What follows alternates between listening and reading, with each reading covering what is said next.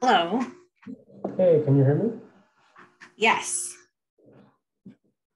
Uh, Hear just a little bit of background noise too, but Let me see if I can fix that.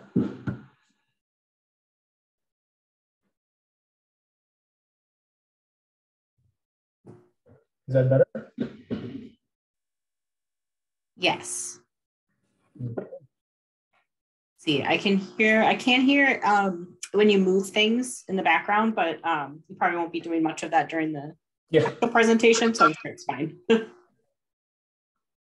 Sounds good. Cool. Great. Good. Share my screen. Thanks.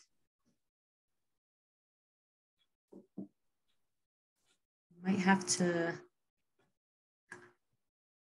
I always have to check allow panelists to share video. So if it's up to you if you'd like your video to be on or off. Yeah, no, I can turn it on. I think I tried to turn it on, but I wasn't able to. Yeah, I just updated that. Oh, I always forget to though. Yeah, awesome. Perfect. Here we go. Great. And some presenters have been having it on for the intro and then off during the presentation. It's kind of up to you, however you prefer. But again, hi, I'm Claire from ACC Minnesota. Nice to meet you. I'll be doing the introduction. It'll be really brief. So this is set up as a Zoom webinar, so people will not be able to unmute themselves, but I'm going to encourage them to ask questions in the chat. Okay. Are you able to, here's a question. Would you like to do questions throughout the presentation or maybe just do questions at the end? Any is fine. I don't really. Okay. Okay. And then will you be able to check the chat box throughout the presentation, or would you like me to, read questions out as they come in? Let me just see if I should. So right now, I just want to make sure I can see it if I share my screen. Yes. So right now my screen is shared, and I'll send you a test. Yeah, sure. Okay. Yeah. Okay. Yeah, I do see it. Okay. Yeah. Awesome. Okay. That's good. And Great. You can see my PowerPoint, right? Yes, I can see your PowerPoint. Awesome. I do have a couple of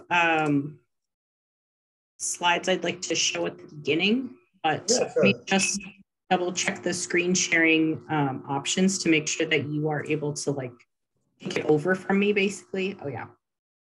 So you can, you should be able to take it over from me really easily when I am done. So I'm just gonna go ahead and share mine and make sure that they look okay.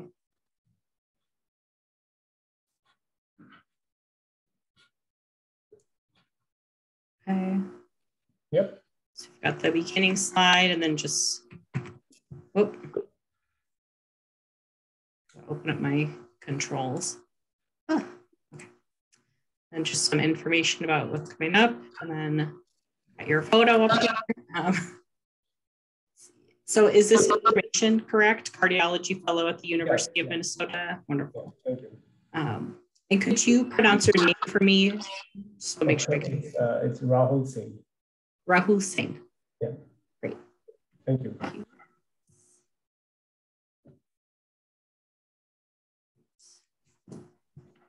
And so then I will just introduce it again. It'll be pretty short, my introduction, and then I'll just hand it over to you and see. Yeah, we haven't gotten a lot of questions. Just kind of generally, if people say anything, they say "This was great, thanks." So I don't expect that you'll have a ton of people asking questions, but see, I'll be on the whole time. I will mute myself, of course, after the introduction. Do you have any questions for me or anything about the technical side or? No, I think it should be fine. I don't have any audio. I just have videos that are already embedded in, and it's on my computer, so I don't think that should be an issue. Great. Yeah. If there's any technical issues on my side and I don't realize, just feel free to just let me know. Oh, and do you mind just taking down my number? Sure. What is your number? Yeah. Let me know whenever you're ready. I am ready. Yeah, it's 832 Mhm. 398 Mhm. 3241. So I have 832-398-3241. Yeah. I'll do that. I will let you know. Thank you. So far, so good. So, and is it okay if we record this one? And great, wonderful. People do always ask. I know everyone's really busy. We do get a lot of questions about, well, will there be a recording? I can't make it. So, great. So we've got just a couple minutes here. I'll let you know when I'm about to start letting people in. Right now, we're in that practice session. So if you wanted to grab a glass of water or something, feel free. But I'll let you know when we'll need to get started.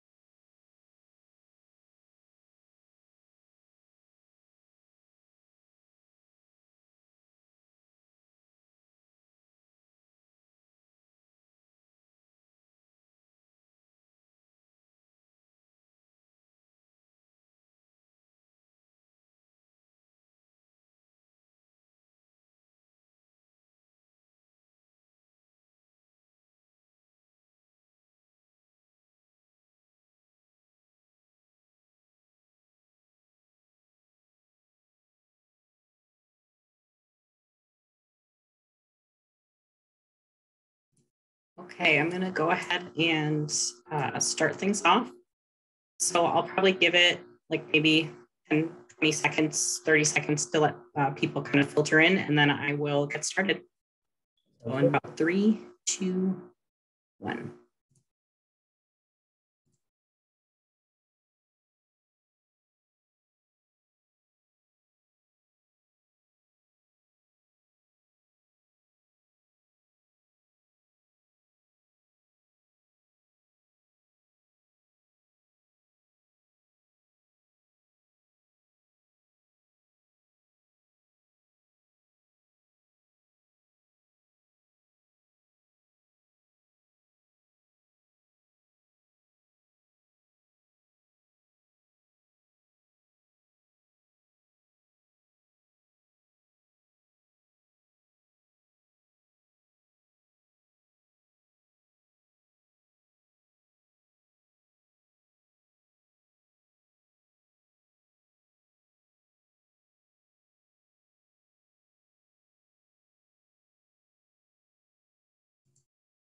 Okay, thank you everyone for joining us for tonight's installment of our FIT lecture series.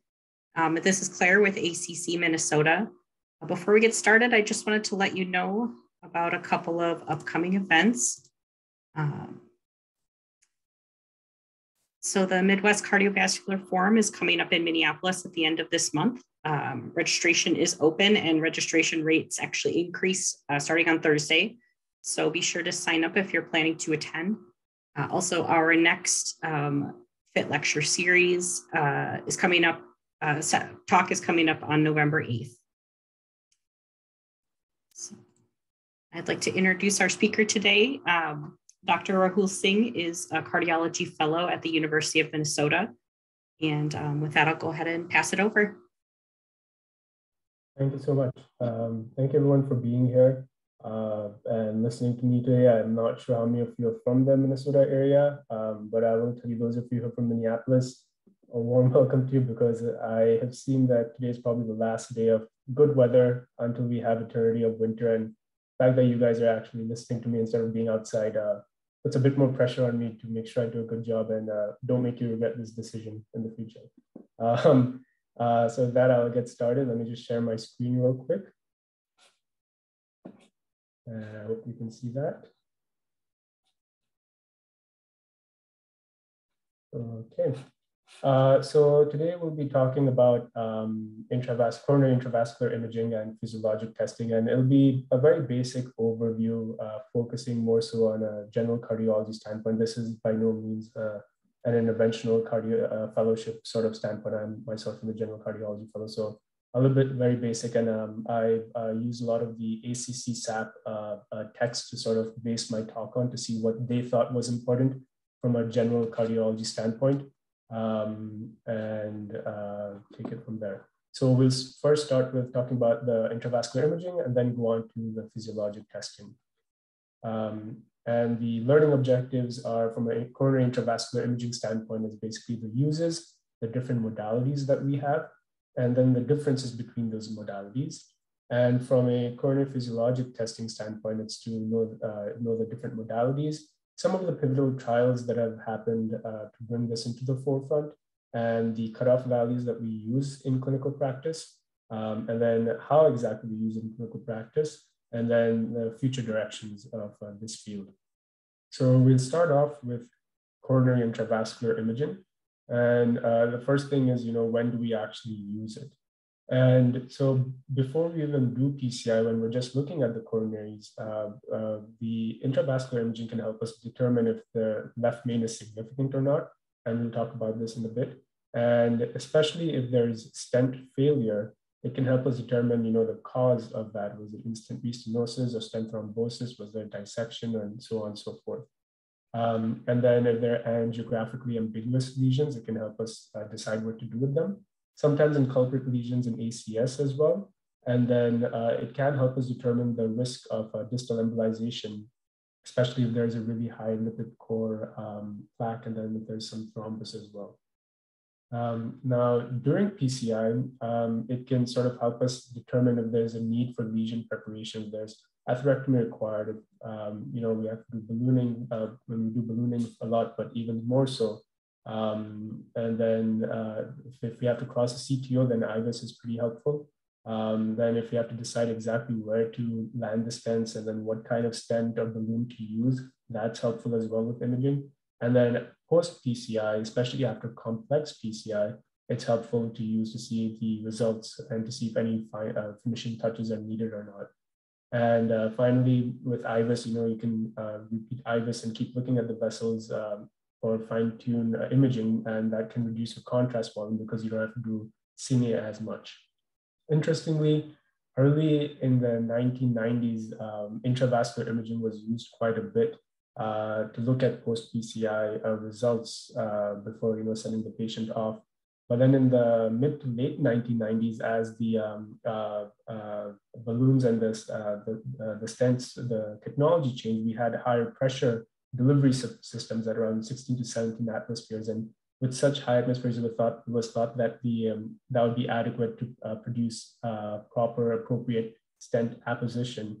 And so IVUS and OCT sort of came down in the US and Europe, while culturally it just continued in Asia.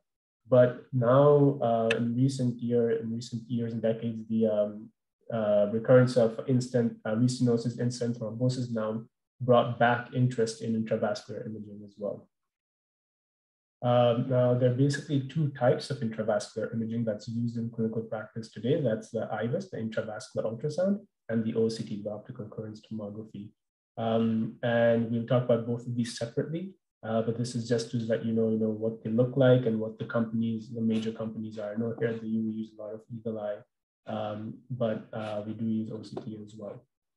And then within IVUS, there are two main types of IVUS. There's a phased array IVUS and a rotational IVUS, and we'll talk about that. So the rotational IVUS, as the name suggests, is just that there's a single transmitter and detector that are mounted on a rotating shaft. And the beam sort of traverses the cross section of the coronary with each rotation of the shaft. And I'll show pictures to make this more clear. Then the solid state is sort of a phased array of stationary transmitter and detectors. And these are oriented circumferentially around the catheter. So this is the solid state of the phased array, and it's this one over here. And as you can see, there are sort of multiple transducer elements, and they're located circumferentially around the catheter. They're activated individually in a rotational manner so that it sort of goes around, like over here.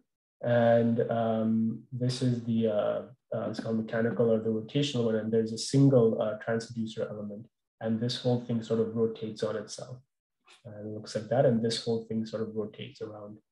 While you go from the distal end to the proximal end of the vessel, and this can be done either manually with the interventionist pulling it back, or it can be done from motorized pullback. In my limited experience, what I've seen is usually it's a manual pullback, and my guess is because it's more tedious to sort of attach it to the motorized pullback and then turn it on and stuff. So usually I've just seen them do a manual pullback with IVUS. Then this is just how the solid state ones, and these are the ones that I've seen use the Eagle Eye ones. These different versions of it that are available. And I couldn't get any better picture of the rotational, but this is what the rotational IVUS looks like. Then just the differences between these two. So the phased array one, you do not need flushing for it, and for the rotational one, you do. For the phased array, though, it does give you color Doppler, but at the same time, it is harder to cross severe lesions, whereas the rotational one, it's easier to cross. The rotational also has a higher resolution, but for CTO crossing, the phased array is preferred because the imaging that it does is closer to the tip, so you can see right at the edge of the CTO. I'll let you know that, again, this is not something that is required, that you're required to know from a general cardiology standpoint, but this is just out of interest. And then this is just a quick case. So over here, I know you can see disease in the stroke, but I just want to focus on the left main. And the left main sort of does look pretty tight over there. And so if the IVUS was done on this lesion, and so you can see the lesion on that, but more importantly, the cross-sectional area, when you see that, that's calculated 5.6, and we kind of talk about these cutoffs, but basically you can, that's deemed to be significant, then you have to know that you have to intervene. So this is an example of determining left main significance using IVUS. Now, just a few other pictures of what IVUS looks like. So this is stent malapposition. So here's the actual stent, but you can see that blood is actually going all around, and that basically means that the stent is not really pushed against the vessel wall appropriately.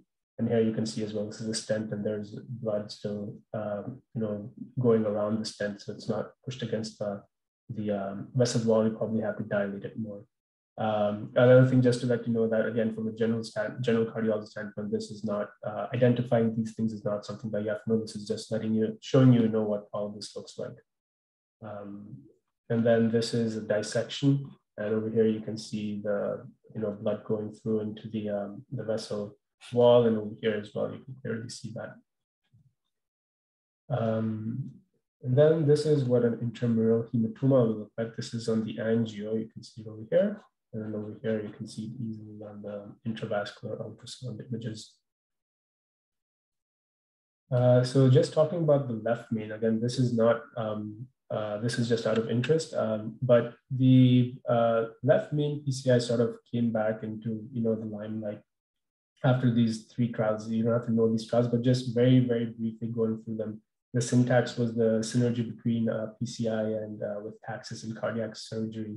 And basically, it was looking at PCI versus using the Taxus stent versus CABG for 3-vessel or left main disease.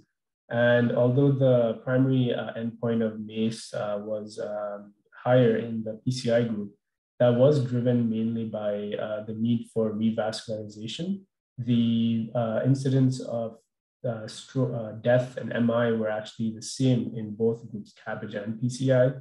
And the CABG group actually had more strokes. So that brought, the possibility that the left main PCI is not a bad idea. Then you had 2 trials, the EXCEL and the NOBLE trials. The EXCEL was the evaluation of the Exian stent versus CABG for left main revascularization. And NOBLE was the Nordic, Baltic, British left main revascularization effectiveness trial. Something along those lines. But both of these trials were looking at left main versus CABG, PCI versus CABG for left main disease. And the EXCEL trial was the larger trial with 1,900 patients, and the NOBLE trial was the smaller trial that had like around 1,500, 1,200 patients. The EXCEL trial showed that there was no difference in primary outcomes in MACE, even at 5 years between PCI and CABG, whereas the NOBLE trial actually showed that there was a significant difference in that PCI was inferior to CABG for left main intervention. But all of these trials seemed like it was like murky results if you take all of them together. But regardless of that, it did bring about an interest in left main PCI. And then, intravascular ultrasound was sort of brought back in for determining the significance of these. And so you don't have to know these cutoffs, but the minimal lumen diameter, the diameter basically 2.8 is the cutoff, and the area of less than 6 millimeters squared is the cutoff for the left main. And if it's greater than 7.5, that means that the left, it can be safely deferred if there's a lesion in the left main. And between 6 and 7.5, then that's sort of a gray area, and then you probably have to do IFR, FFR, some physiologic assessment to determine to intervene or not. And then going on to the next modality, OCT, optical coherence tomography. This basically uses infrared light, and this light, unfortunately, is absorbed by erythrocytes or RBCs. So basically, in order to do this, you have to create a blood-free environment, and usually that's done by giving a contrast. In the older devices, you actually have to occlude the artery with a low-pressure balloon, and then you give a flush solution. Whereas in the current systems, they have faster acquisition times. So you can use the simultaneous injection of contrast. You can also use saline, but I've mainly seen contrast used. And it's used at 4 milliliters per second, and you can do acquisition at the same time since it does it so fast. But basically, the thought process is that you have to displace the blood so that there's a completely blood-free environment, because if that doesn't happen, then they have blood artifact, and that blood artifact can mimic thrombus or dissection and give you a false read. The higher viscosity solutions, they do displace blood better, but the trade-off is that you need higher injection pressures, and that sort of increases your chances of coronary dissection or perforation. Nitroglycerin can be given for dilation if there's any significant lesions that you're worried about, but they do not, nitroglycerin does not have to be given routinely necessarily. And so just looking at this case, so over here you can see the LAD, and there seems to be some lesion in the mid-LAD. And so this is the OCT of that lesion, and you'll be able to see the thrombus. But the image on the right is more important because you can see the cut section of it. So it's sort of the acute thrombus causing ACS in this patient. And so when it comes to OCT, this is just what you actually see. There are 2 main things that parameters: is the backscatter and the attenuation. The backscatter is how bright something looks on OCT, and then the attenuation is how well it absorbs, how well light passes through it, and if light completely goes through it or not. So if you have fibrous tissue or fibrous material like an A that has a high backscatter, so you can see it's very bright, but low attenuation, meaning that light is able to pass through very easily, and you can see the structures behind it as well. And this is just a histologic cross-section of the same vessel, showing you what the vessel actually looks like, so you can appreciate the correlation between the image of the vessel and the OCT image. Now, when you have calcium or calcified lesions, calcium has a low backscatter, which means that it appears dark, but it has low attenuation as well, which means that light travels through it pretty well in OCT. That's one of the perks of OCT, actually being able to visualize calcium really well. And here you can see the well-defined calcium that you can see over here. So really good definition of the calcium. And then if you have a lipid-rich plaque, then that has a low backscatter as well, similar to calcium, meaning that it's dark, but it has a high attenuation, meaning that light does not pass through it really well, and that's why you can't really see the edges beyond that lipid area too well. And you can see that's the cross-section over there. And then these are just other images just for you to appreciate what we are able to see with OCT. So this is just an erosion that's present, and you can. So these are the images that you'll be seeing when you're doing the actual cath, and the attending's doing a pullback. And these are the reconstructed images that the device creates for you to see the whole vessel in a linear manner, in a longitudinal manner. And so over here, you have an erosion, and you can easily see the erosion between B and C occurring over there. And over here, you can see it right over here. And that's a reconstructed images. And while you're doing the OCT, you'll be able to see these things over here. This asterisk over here is just to show what branch vessels. This is probably a diagonal, probably D2 coming off. And you can see that over here. So that's how a branch, like a diagonal, would look like when you do OCT. And then the second image is a rupture, and you can see the rupture happening around G and F. And over here as well, you can see between G and F, this rupture very beautifully over here. And while you're actually doing the OCT, you'll be seeing it like this, and you can see the rupture pretty evident over here. And then finally, the third image is an eruptive calcific nodule. And over here, you can see that right between G and K over here. And you can see beautifully over here as well. In the cross-section images. So really, like if you go through, like if you see these images, they look pretty detailed, and you can really see what's happening in the vessel. Post PCI, this is a busy thing, but what I just want to point out was post PCI, the OCT can help you see that if there's any dissection happening near the stent edges, how much of if there's any tissue protrusion happening in the stents. Sorry, let me go back 1 second. Or if there's any malposition, the stent's not just properly against the wall. So it can really make you decide if on angiography, everything might look okay, but the OCT will really give you the finer detail of everything's really okay, if you have to still do some fine touches to your PCI.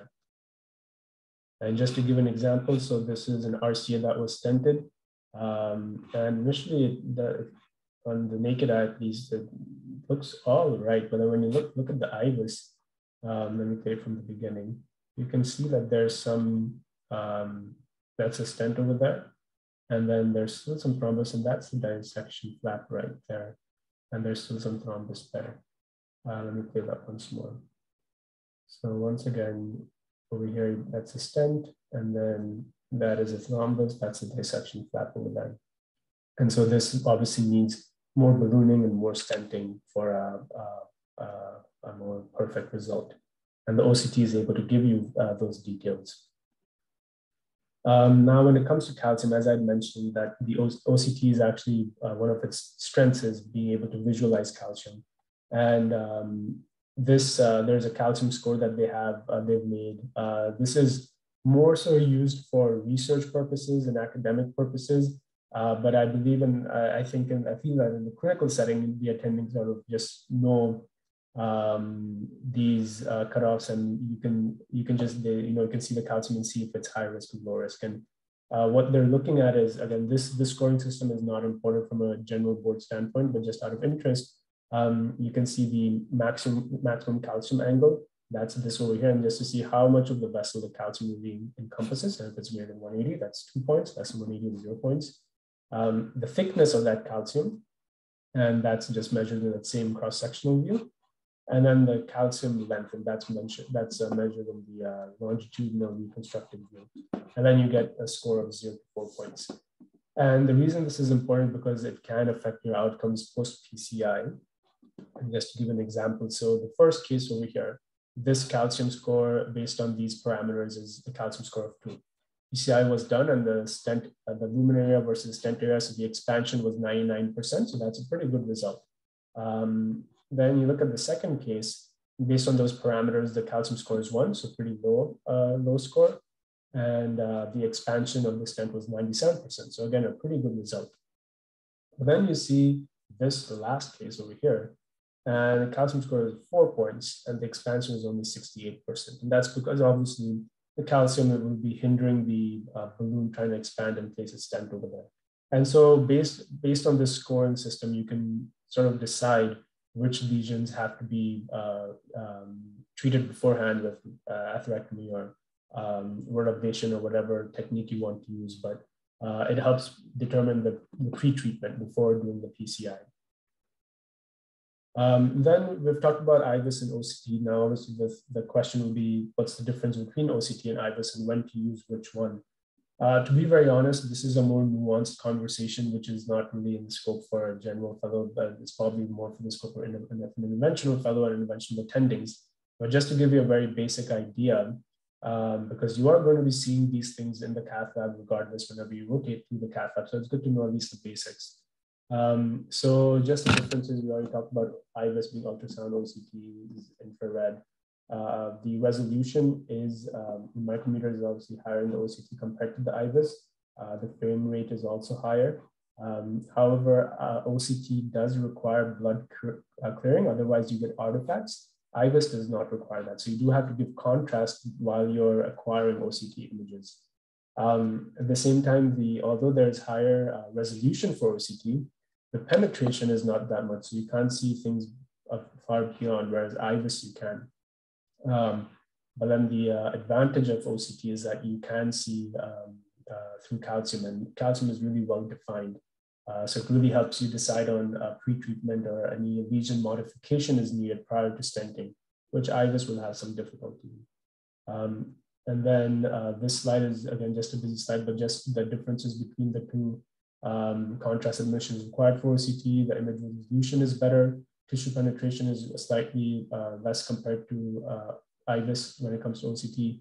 And then image interpretation is easier, as you saw the images of OCT really clear of exactly what's happening. And then thrombus and calcium can be seen better with OCT, but then and stents as well, and then plaque morphology as well. And just to drive this concept home, so this is, both of these vessels have calcium in them. The calcium is over here, and this is an IVUS of that same vessel. And you can see you can't really have, you might be seeing some dark areas, but you can't really definitively see what it is. Whereas in this vessel, you see the calcium here, and you can do OCT, and you can definitely see that that is calcium. And so that's why for calcific lesions and concerns, OCT would be the winner over there. And then just coming to this case, there you can see something happening in the LAD, and the same case. And then you do an IVUS on it, and you can see there's something happening in the 3 o'clock area, but you're not too sure exactly what it is. And when you put color Doppler through it, then as well, you can see some blood going through it, but you're not sure what exactly it is, or it doesn't seem that clear. And then when you do IVUS of it, then you can sort of really clearly see this dissection, and you can really appreciate it on the IVUS, which wasn't really possible that much on the OCT. So that was just to sort of tell you the differences between the two. And that was all that I had for the intravascular imaging standpoint. And we will now move on to coronary physiologic testing. And by the way, before I move on to this, I should have started off by saying this, but I forgot that if you guys do have any questions, feel free to ask at any time. You do have the chat box function. If you want to ask questions at the end, that's completely fine as well. And similar to the coronary, the intravascular imaging part, the coronary physiologic testing, I've tried to make it very basic for a general cardiology standpoint, and not go into the nitty-gritty details of all of these things. That's probably more appropriate for an interventional fellow or attending standpoint. So the first modality of coronary physiologic testing that had come about was coronary flow reserve. And this is basically the resting coronary flow velocity to the hyperemic flow velocity. It sounds very similar to the FFR that we're used to, but this actually measured the entire coronary circulation. So the epicardial and the microvasculature. And it basically was looking at the capacity of the coronary circulation to respond to a physiological increase in oxygen demands with a corresponding increase in blood flow. Just to drive this point home is that this is the epicardial vessels that we're used to seeing in the cath lab. These are vessels that we act upon. If you have the PCI, we often sometimes don't even go into these small branches over here. We stick to the big branches, the main vessels. And this is the actual microvasculature of the heart. And you can see the stark difference in this sort of gave me the appreciation of how extensive the microvasculature was and is, and how much of an effect that then has to ischemia. And all of this is stuff that right now we can't really intervene on apart from trying medical therapy. There's nothing much we can do for all of these vessels. The only things we're acting upon are these vessels. And so it's obvious that, if the large vessels, the epicardial vessels are fine, there's something wrong with microvasculature, the patient would obviously still be having significant symptoms.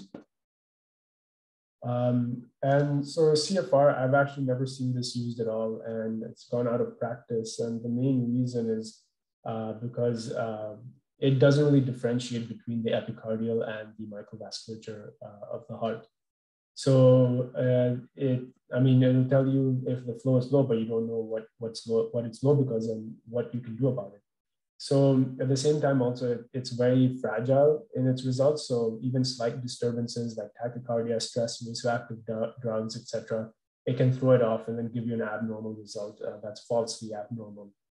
The other thing is that the cutoff for CFR, I know that there have been cutoffs of 2, some people have said 2.5, but there's another school of thought and then new studies showing that 3 to 4 might be normal. And there's no really true cutoff, and the argument is that some people argue that the initial cutoff was based off of the CFR that was done in patients who were in the cath lab for an angiogram to begin with, and so if they were already in the cath lab and referred by a cardiologist, it means that they probably had some amount of heart disease, and so their CFR would not be normal to begin with, and so we can't use their CFRs to make a normal. And that's what was used in initial studies. So really there's a normal value you're not too sure about. And then obviously the CFR is measured using Doppler velocity wires. And so there are lots of challenges apparently with it. I've not seen it being used, so I can't really comment on that, but that's one of the reasons it sort of went out of practice. And obviously the clinical implications were really lacking at that point. So then we have this, and so I want to talk about this concept. So when we have maximal hyperemia, this is just a normal vessel, and this is a vessel with stenosis. So the head pressure over here, so this is the proximal vessel, this is the distal vessel, that's the microvasculature, and that's the venous side. But the head pressure, let's say it's 100, and there's a stenosis here, and the pressure drops to 70, and there's a delta 30 because of the stenosis. Now, in maximal hyperemia, the beauty of it is that the coronary perfusion pressure is linearly related to the flow. So if there's a drop of 30% of the perfusion pressure, then there's a 30% drop in the flow as well. And so using this concept, again, this is in the setting of maximal hyperemia. Using this concept, that's what brought about the use of the FFR, the fractional flow reserve. And so this is basically the maximum myocardial blood flow in the presence of an epicardial stenosis to the maximum flow in the hypothetical absence of the stenosis. And usually the second part is derived from the proximal part of the vessel before the stenosis. And so the maximal hyperemia eliminates the effects of resting hemodynamics. Now, in terms of FFR cutoffs, initially, actually, an FFR cutoff of 0.75 was used because this was 100% specific for inducible ischemia, and this was used by Pidgeons when they came up with it using non-invasive stress testing like stress echo, stress EKG, and stuff like that. They used those tests to come up with this 0.75 value, and the first trial was done using this, the first clinical trial. But after that, people said that, the 0.80 is more sensitive for the absence of ischemia. And then the subsequent trials started using this as a cutoff. And this is the cutoff that we use currently in clinical practice as well. The 0.75 is not used anymore.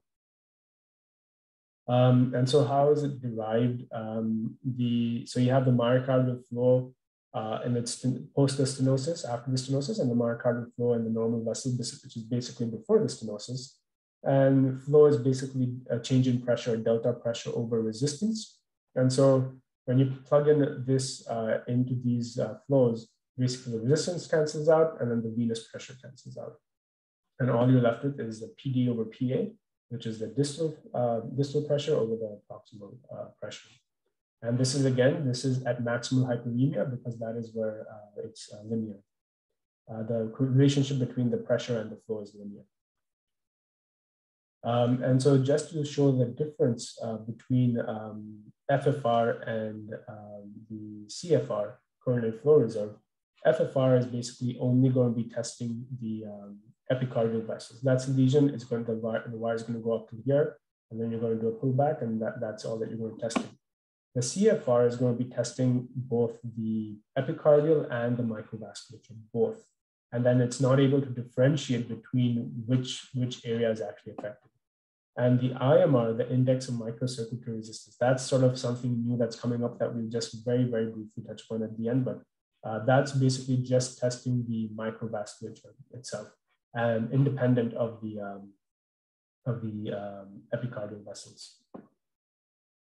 And then the common vasodilators used, I'm not going to go through all this, but basically adenosine is the common ones. You can give it as an IV infusion, an intracoronary bolus, or an intracoronary infusion.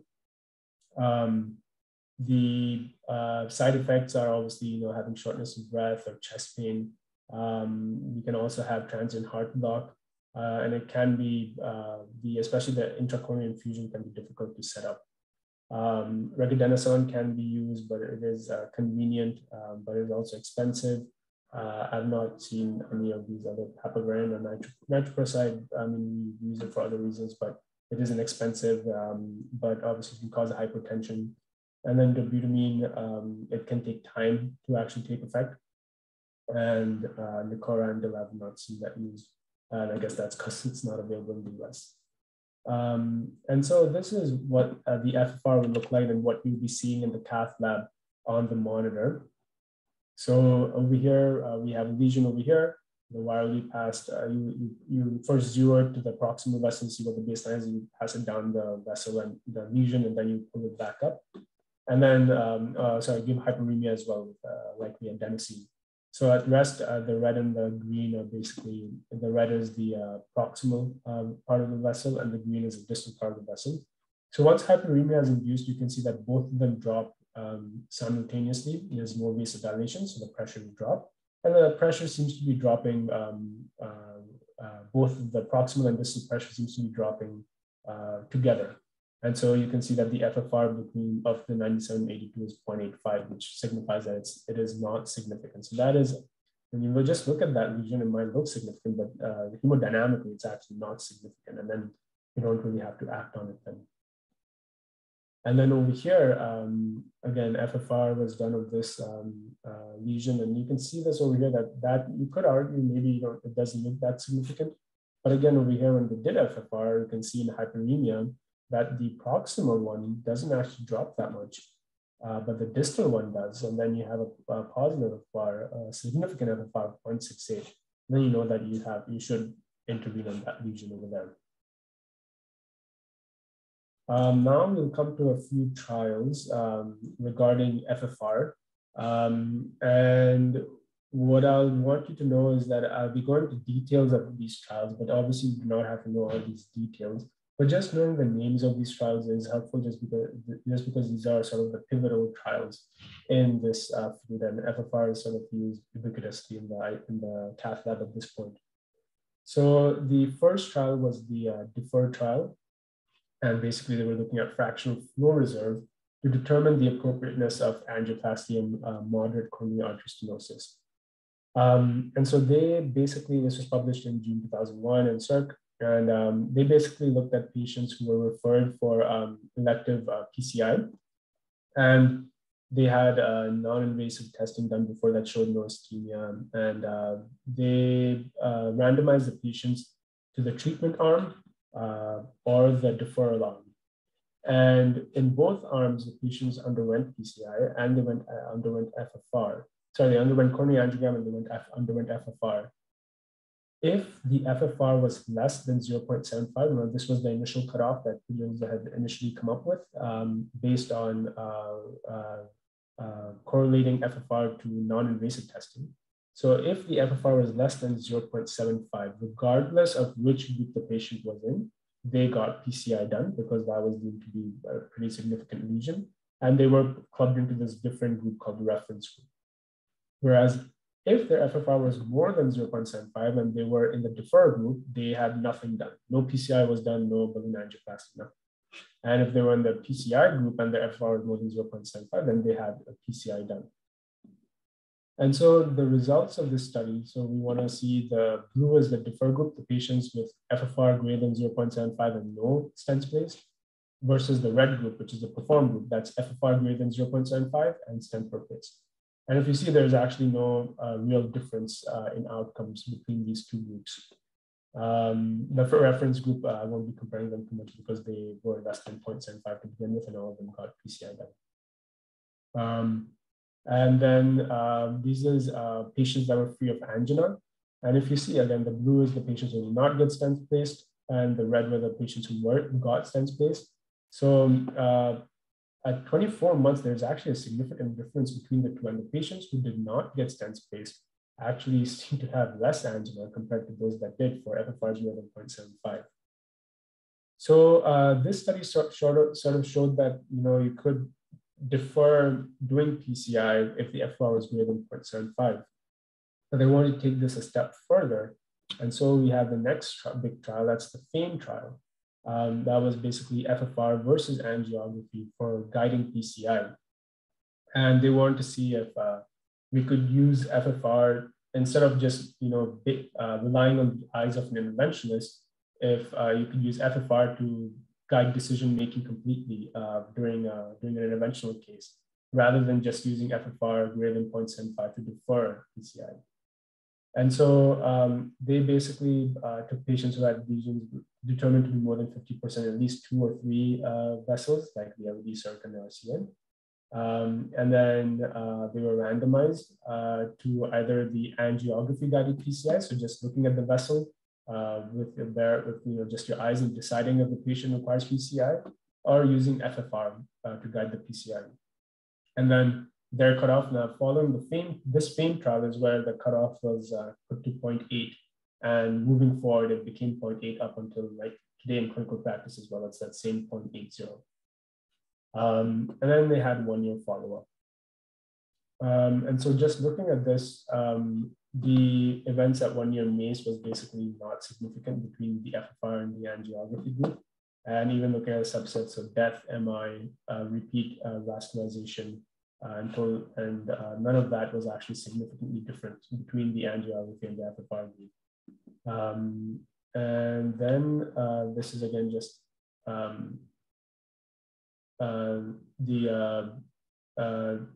death by MI actually, sorry, it was less in the FFR group. I apologize, I overlooked that. And this is just a graphical representation. So death and MI were 0.04, so statistically 35% less, and then MACE was 30% less because of that. Then interestingly, at that point, one of the concerns was that, if you do FFR, you're going to increase the cost, it's going to take longer and all this stuff, but you're going to use more contrast. But interestingly, the amount of contrast used for the FFR group was actually lower, and that's statistically significant. the number of stents placed as well was lower, and that's obviously because you probably were placing stents in this group when patients who didn't require stents to begin with. And then the cost was actually lower in the FFR group as well. I did not look at the breakdown, but my guess is you're probably placing less stents, and that might have driven down the cost. So this sort of showed that FFR can really be used to guide PCI and really help put FFR into mainstream. One criticism that people had about this trial was that they did not have a medical therapy on.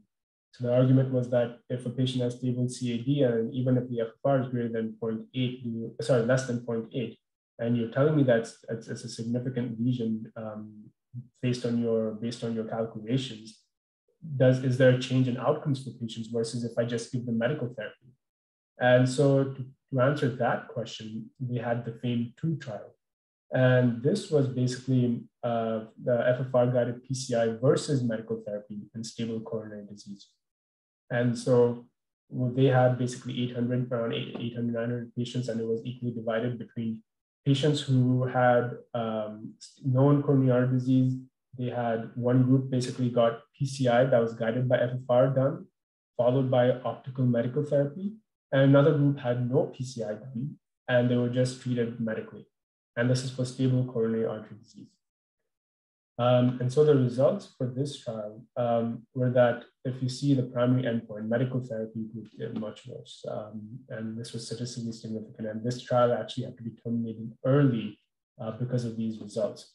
But if you look at the breakdown, interestingly, it's not the death from any cause and not the MI, but it's the urgent revascularization that actually drives this difference between the medical therapy and the FFR-guided PCI group.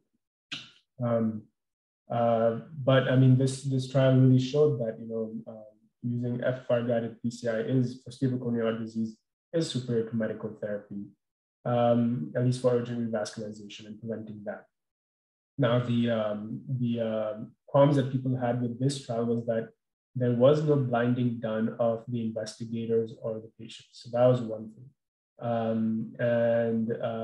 The 5-year follow-up, this is just 12 months, but they did do a 5-year follow-up and the results were still similar. So these 3 trials sort of really put FFR on the table.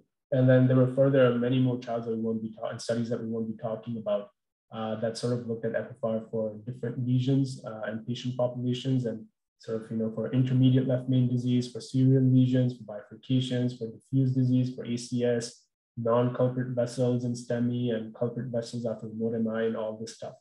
So it sort of really blew up after these, the FAME1 and the FAME2 trials.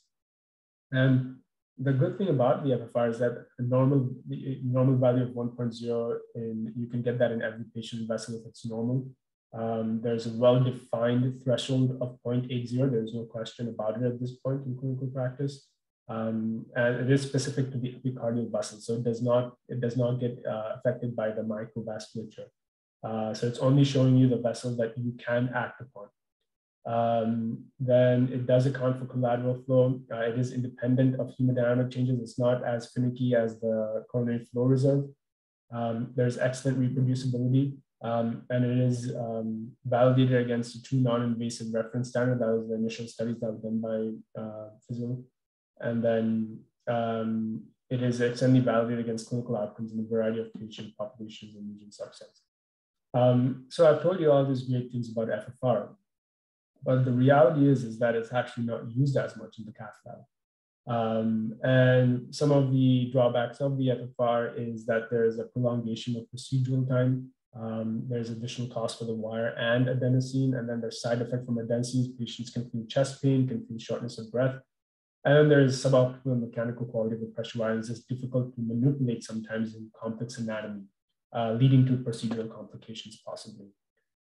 And the reason all of these sort of came into picture was because people came up with non-hyperemic pressure ratios. So FFR, you have to use something to cause hyperemia, and that's likely adenosine. But when FFR became famous, then people started looking at, and even before, people were trying to look at ways to do the same thing, look at the same thing without giving any vasodilator. And so one of the first ones was the IFR. That's the instantaneous wave-free ratio. And so for this, you do not have to use any kind of vasodilator. You just have to put a pressure wire across the lesion, and that's it. So that just looks at the distal pressure to the proximal pressure during a specific time frame in diastole, when the myocardial resistance is presumed to be at its lowest level and it won't interfere with the data that you're getting. So, sorry. During this phase, the proximal and distal pressures are proportional to coronary flow, and they had an initial cutoff value, the value of 0.90 used 0.89, and that was deemed to have an overall diagnostic accuracy of 80% to predict an FFR of 0.80. So basically, IFR of less than 0.90, less than or equal to 0.89 is 80% accuracy to an FFR of less than 0.80. So where exactly does this happen? This is a very busy graph. We don't have to go through it in detail, but basically what I want to stress on is that these are just the waveforms happening during the cardiac cycle from the microcircuitry and the proximal originating vessels. But this wave-free period, this green bar over here, there you can see that it is pretty quiet. And the reason that's important is because then you see the red line and the blue line, the pressure and the velocity, they actually become linear during this phase, similar to when we induce, maximal hyperemia. And so this, again, during the cardiac cycle, this phase of diastole, it's basically it ends at 5 milliseconds before the end of diastole, and it begins 25% into diastole. 25% into diastole, 5 milliseconds before diastole ends, that's the wave-free period. And usually you take around 5 beat average of the pressures, the proximal and distal pressure, to get the PDPM. And so for this IFR, there were 2 main trials done. The first one was the IFR Sweetheart, and this was funded by the Volcano arm of Philips. They made the IFR, they made the pressure wire, they have the proprietary over the whole the theory and the practicality of it. So in this study, basically they looked at the Swedish coronary angiography and angioplasty registry, and they took around 2,000 patients. They were stable angina, unstable angina, and STEMI patients, and they were assigned to the IFR group or the FFR group. And they underwent PCI with the FFR cutoff being 0.8 and the IFR being 0.89. And when you look at the outcomes for primary endpoint of MACE, there's actually between the IFR and FFR group, there's actually no statistically significant difference. And even if you go through each one separately, you see that there's actually no statistically significant difference between the death from any cause, non-fatal MI, unplanned revascularization, restenosis, etc. The only difference was actually chest discomfort during the procedure, and that was, as expected, higher in the FFR group, mainly because of the use of adenosine that causes patients chest discomfort, and you're avoiding that with IFR. And then this was done, and this is just a Kaplan-Meier curve of the same results to show that there's no statistically significant difference between the two. So this was done, and then we had another trial called the Defined Flare trial. So Sweetheart was in Sweden from their registry. The Defined Flare was a more international, I'm forgetting how many countries. I think there were 19 countries or something, and I think the main study site was someplace in the UK. But this was funded by Philips, their Volcano group. They're the ones who created this IFR pressure wire. And they had patients who had stable CAD and ACS, including STEMI, 2,500 and 1,200 divided. And same thing with IFR, one group undergoing IFR, one group going under FFR, FFR cutoff 0.8, IFR cutoff 0.89. And then the outcomes, again, primary endpoint between the IFR and FFR groups, no significant difference. And even if you go through each one, unplanned revascularization, non-fatal MI, death from cardiovascular cause, death from non-cardiac causes, death from any cause. No difference between the two groups. So these two trials really, and this is just again the Kaplan-Meier curve. One thing that I do want to point out to you that's just interesting. If you look at this This was in New England Journal of Medicine, 2017, volume 376. Look at the page numbers, 1824 to 1834. This is the defined flare trial. If you look at the IFR Sweetheart trial, exactly the same, and literally just a page before. So both of these studies were basically funded by the Volcano arm of Philips. They both were done at around the same time. They both were published in New England Journal of Medicine in the same year, in the same volume, right next to each other, one page after another. This was ended at 1823. This started at 1824. So this was sort of a real big movement in interventional cardiology, the use of IFR. Two trials back to back, literally back to back in the same volume of NEJM, showing that IFR is equal to FFR, and you do not have to use adenosine anymore for the patients. It was just a real big, almost like a paradigm shift then. Just summarizing the major trials, the deferred trial, that was just deferring PCI for an FFR greater than 0.75, and those patients then basically showed that you could do that safely. The FAME trial was using FFR guided PCI versus angiographically guided PCI, showed that FFR guided PCI did better. FAME2 trial was doing FFR guided PCI versus medical therapy for stable coronary artery disease, showed that FFR guided PCI was better. And then the IFR Sweetheart and the defined flare trials were basically showing that IFR is non-inferior to FFR for guiding PCI. And so right now, currently the ACC-AHA guidelines for revascularization basically put it as a class 1 indication to use in patients with angina or angina equivalents, undocumented ischemia, angiographic intermediate stenosis, both FFR and IFR, to help decision-making to proceed with PCI. And similarly, the ESC, the European guidelines, they too have a class 1A recommendation when evidence of ischemia is not available to assess the hemodynamic relevance of intermediate grade stenosis, both FFR or IFR.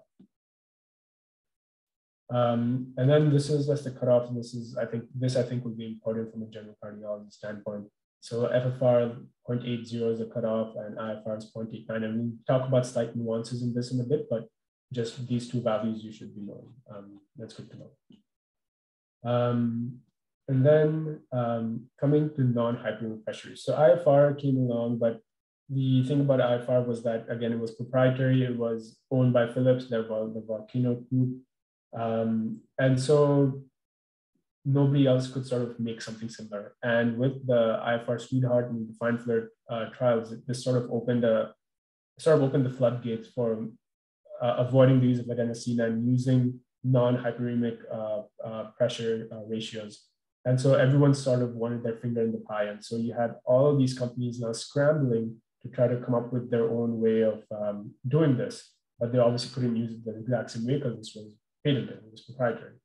So at that point, then studies showed that the resting PDPA correlates extremely well with IFR, and that all the other non-hyperemic pressure ratios are really indistinguishable from IFR. So all these other pressure ratios, from what I gathered, was that they didn't actually compare themselves to FFR. Since IFR was thought to be equal to FFR, they made their own different versions of it, and they compared to IFR and said that this is equal. They found out there's nothing specific about measuring the ratio during the wave-free period of diastole. So that all this this hype about the wave-free period, it's sort of they did studies and said it's not really that important. And so you had a lot of other companies and manufacturers coming up with their own pressure wires. And this is sort of the breakdown. I want to first focus on this part. So hyperemic pressure ratio, we all know that's FFR. Now, the non-hyperemic wire-derived pressure ratios. So the IFR will be in the diastole, it's a wave-free period, and it's a subcycle of it. So that's made by Philips, the Volcano arm. And then you have the DFR, you have the DPR, that's also in diastole. This is the whole diastole. I know about this more so because I know we use it here at the Options wire. Then you have the whole cycle. So you're looking at the whole cycle, not just diastole. That's PDP and RFR. So all of these, you do not have to give any kind of vasodilation. So no adenosine required. And for all of these, I'm not sure about this one, but for all of these, the cutoff is 0.89. And then that's basically coronary physiology testing. This is sort of the future that we're trying to go towards. We'll be talking about this very briefly, but just to let you know now, they're trying to do angiography-derived FFR, so just using the angiography images. And then they have these different companies that are trying to figure out how to do that, and they have their own cutoffs. I have not seen these used in the cath lab myself yet. And we all know this is a completely different topic, but this is just the CT-derived FFR. The first one was the FFR CT with Hartford, and they have their own proprietary, software and stuff. And we all know that whenever we take CT-derived coronary CT, if we want to have the FFR, we then have to ship off the images to Hartford for them to calculate the FFR, because the algorithms are not shared, and then they tell us the results. But what I really want to focus on was this area. So you can see the different modalities that every company is trying to come up with its own one. The initial one was what I want to point out was IFR. And then again, this is just the similar thing, just showing the cutoffs. And again, the cutoffs are all 0.89 for the non-hyperemic ones. I know DPR, the options, there we just take the average throughout diastole for 5 weeks. I know the assist that's by Dr. Bob Wilson here, his company started it, and they just take the peak-to-peak midpoint over 5 weeks. So in clinical practice now, how do we use it? So starting at the top, so let's say a patient comes in for unstable angina or ACS. So for the culprit lesion and FFR or IFR for both, it's not really recommended. You see the culprit lesions, just treat it. For the non-culprit lesions though, you can do FFR of IFR. However, the current revascularization guidelines do state that if a patient comes in with ACS and you define the culprit vessel and you treat it, you do not have to treat the non-culprit lesions of the same sitting. You should take into account the complexity of the non-culprit lesions, the status of the patient, like if they're in cardiac shock and hypertensive and stuff, you should probably defer it and leave it at the discretion of the interventionist. So the non-culprit lesions, you don't necessarily have to do this at the same sitting. You can do this later. Now for stable angina, if you have an intermediate lesion, then obviously you should do FFR, IFR, and obviously FFR cutoff 0.8, IFR is 0.89. And then based on that, you decide on PCI or just doing medical therapy. And if there's a severe lesion that's greater than 90% and you see it, there's no point of doing physiologic testing at that point. If it's 70 to 90%, you could do IFR, FFR, and then decide if you want to do PCI or not, based on the cutoffs. And then again, for stable coronary artery disease, for the IFR, these are subtle nuances. This part you don't have to go into detail with, but this is just for you to understand. So when you're in the cath lab, you can see you're going to be coming across this situation, and then you understand what's going on in the attending's mind. So if the patient comes, basically what you have to do is you have to sort of divide the patients into high pretest probability or low pretest probability of having significant coronary artery disease causing ischemia. So let's say a patient has high pretest probability. So basically they have clinical symptoms or they have non-invasive testing consistent with ischemia.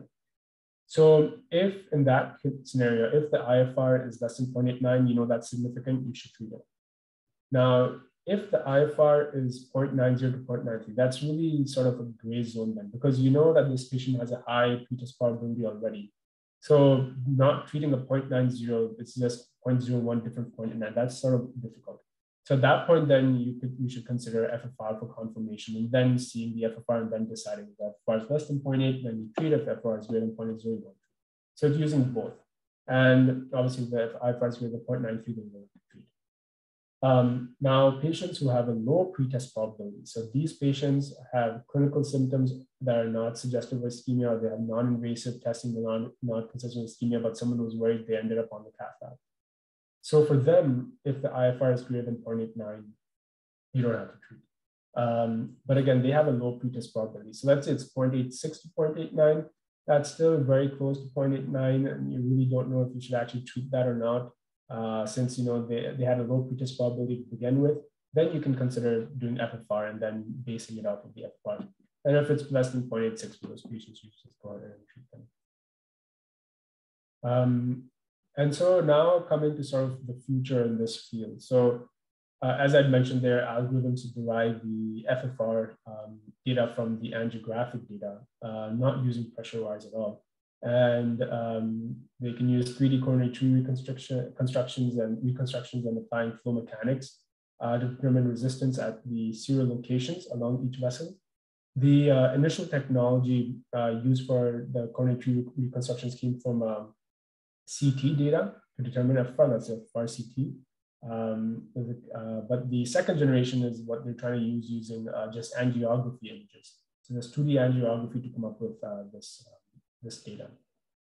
And this is sort of the overlay so of the FFR data on the vessel. So let's see, so over here, looking at this one, so over there you see basically a very long, you see this yellow line, but basically that indicates that there's a focal lesion, there's an acute drop between the IFR over there. And that should be stented. Over here, you see all these small things that sort of tells you that there's a diffuse disease, and sort of this tells you that stenting anywhere of these lesions is not really going to have that great of an outcome because it's just diffuse disease. And this is somewhat more focal and diffuse disease.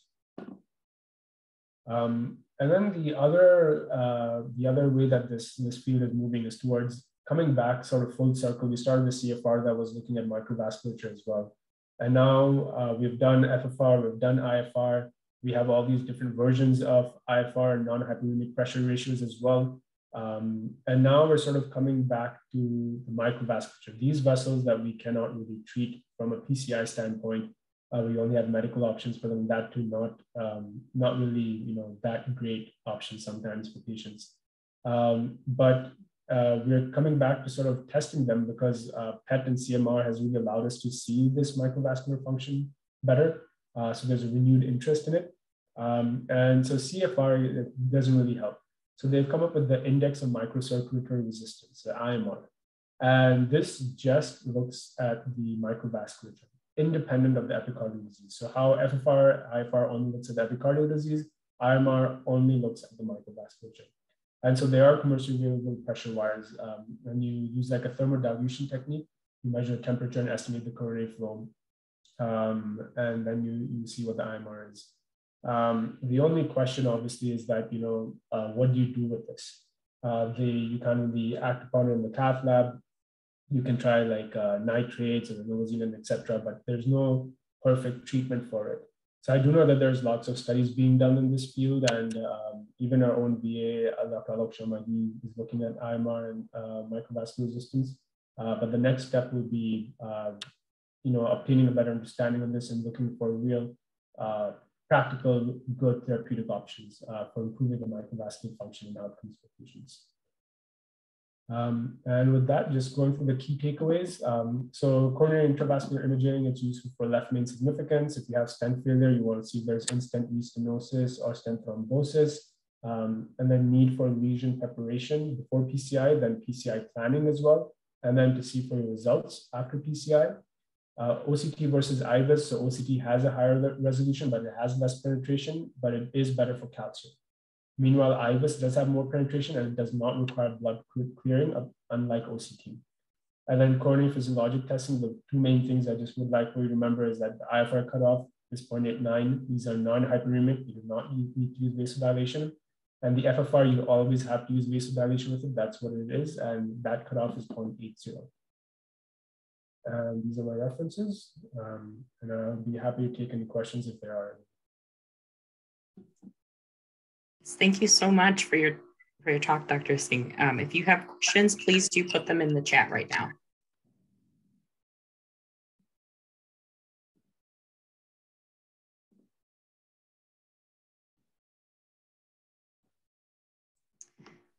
And in the meantime, I'm going to post the link to sign up for the next lecture while we're waiting.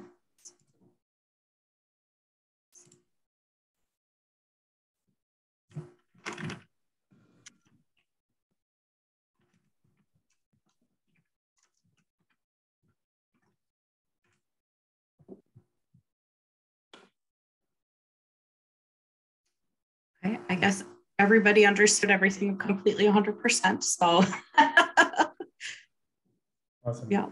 But thank you so much. Yes, thank you so much for your time. Have a good evening, everyone. Bye.